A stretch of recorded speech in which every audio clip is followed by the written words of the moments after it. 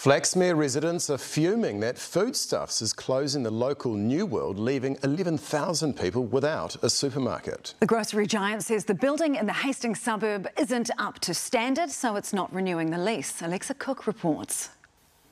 In just 1 month, this New World will shut up shop, a decision that's left locals reeling.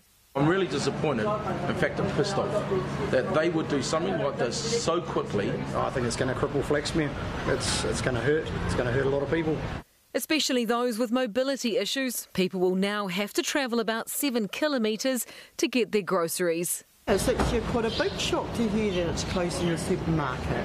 Instead of renewing its lease, Foodstuffs is closing the store in a month. It's the only supermarket for a population of 11,000 in one of New Zealand's most socio-economically deprived areas, where the average income is well below the national average. A lot of people don't have the accessibility of vehicles, and their supermarket is critically important to them. Mums and dads, solo parents with no cars, and they got babies, how are they going to get to the supermarkets in town?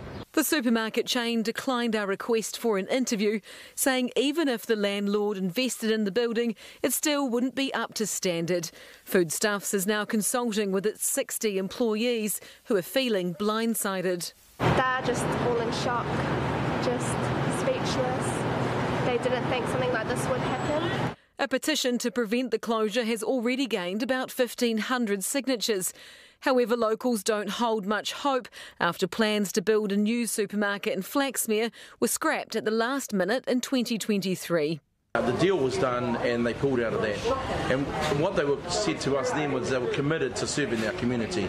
And look, 1 year later, they're pulling out. Although some plan to keep up the fight. Save our supermarket, Flaxmere! Yeah! Alexa Cook, Newshub.